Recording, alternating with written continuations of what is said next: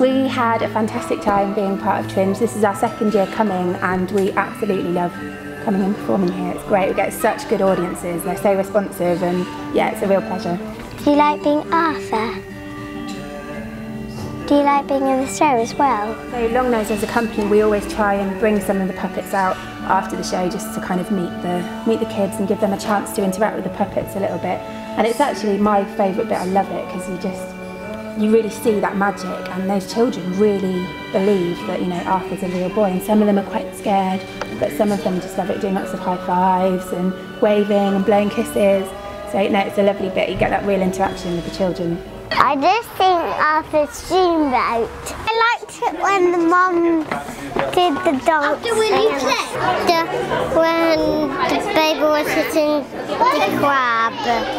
Arthur went in to see the teenager, his brother, doing tappity tap on the computer. And there was lights and there was a song about tappity tap.